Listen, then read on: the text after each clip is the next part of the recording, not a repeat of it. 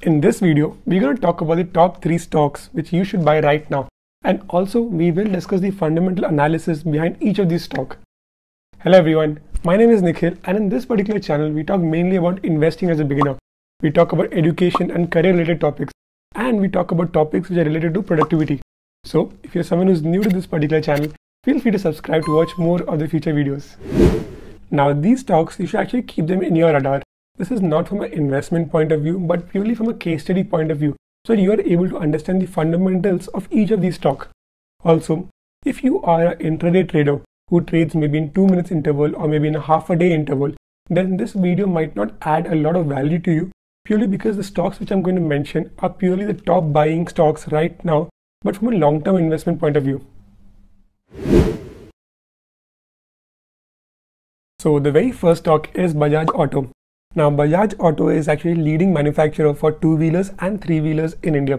So they are the one who actually make the autos, motorcycles and scooters in India. Bajaj Auto is actually backed by Bajaj Group, which is one of the oldest and largest companies in India itself. Talking about the stock price of Bajaj Auto, it is currently trending at 4,144 rupees. If you see the last 1 year performance, they are currently trending near the 52-week high range. Talking about the market cap of the company, Bajaj Auto has a market cap of 120,000 crore rupees. If you're not sure what market cap means, it is basically the value of all the shares of the company. So in this particular case, each share has a value of 4,144 rupees. And if you multiply that with all the shares of the company, that will give you the market cap of the company. So any company which has a market cap of more than 20,000 crore rupees is considered to be a large cap company. And in this particular case, considering that Bajaj Auto has a market cap of 120,000 crore rupees, it is a large cap company in India. Next, talking about the return on equity, it is basically a measure of understanding how efficient the company is in terms of producing profit for its shareholders.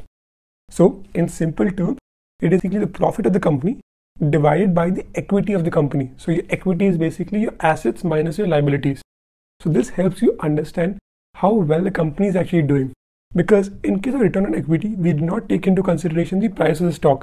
So it does not matter the price of the stock is going up or down. We actually take into consideration how well the company is actually performing and not how well the stock is performing. So Bajaj Auto has a return on equity of 17.8%. If you actually compare that with the market average or with other companies in the same sector, the market average is roughly about 10%. A great benchmark that you can look into is that if a company has more than 14% return on equity, then it can be considered as a good buy. Also, the company has zero debt right now, so it does not owe money to anyone. And finally, looking into the shareholdings of the company, 53% of the shareholding is currently held by the promoters of the company. That means 53% of the shares is currently held by the promoters itself, which shows the stability of the business. So definitely Bajaj Auto is one of the top 3 buys right now in 2021. Now, the second stock which you should be monitoring is HDFC Life. Now, HDFC Life is one of the leading insurance service providers in India. Now, as you all know, insurance as a sector is a growing sector, and over the last 2-3 years, insurance has had a huge demand as well. So definitely investing in an insurance stock is highly recommended. So talking about the stock price of HDFC Life, it is currently trending at 681 rupees per share. So if you see the last 1 year momentum, it is actually trending near the 52-week high range. Talking about the market cap of the company, HDFC Life has a market cap of 137,000 crore rupees. So definitely this is considered to be a large cap company because it has a market cap of more than 20,000 crore rupees.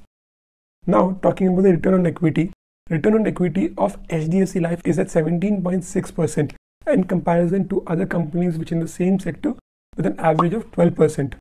And finally, if you look at the shareholdings of the company, the shareholdings of the company in terms of what promoters have is at 58%. So 58% of the business is currently held by the promoters, and this again shows the stability of the business. Now the third and the final stock which you should be monitoring is Dixon Technologies. Now Dixon is actually the second largest electronics maker in India. They have tie-up with multiple different companies like Samsung, Motorola, Philips, Panasonic, Xiaomi, Nokia, etc. So they provide electronic solutions to these companies. They also provide security system, home appliances, etc. They are actually a leading manufacturer for LED TVs in India. So if you actually check the share price of Dixon Technology, it is currently trending at 4,175 rupees. Over the last 1 year, the stock has done really well, with the 52-week low at 967 rupees per share and a 52-week high at 4,457 rupees per share. Now, currently the stock is trending near the 52-week high range itself. Next, looking into the market cap of the company, the market cap of this particular company is at 24,000 crore rupees. So, it is also a large cap company itself. And now, looking into the return on equity. So, Dixon Technology has given a return on equity of 25%. So, if you actually compare that with other companies in the same sector, they have given a return on equity of 12% to 13%. Now, this is mainly because electronics as a sector has purely boomed over the last 1 to 2 years. And finally, looking into the shareholdings of the company, 35% of the shares are currently held by the promoters of the business itself. Now, all of these above stocks have given a really strong quarterly result as well. Now, this is not from an investment point of view, but this is purely from a case study point of view. So you are able to keep them in your radar. Also, if you would like to learn how to trade, I would definitely recommend you check out this particular video where I explain step-by-step methods of how you can learn trading for completely free of charge. So do check out this particular video, and also if you found this particular video useful, do like it, do subscribe, and I'll see you all in the next video.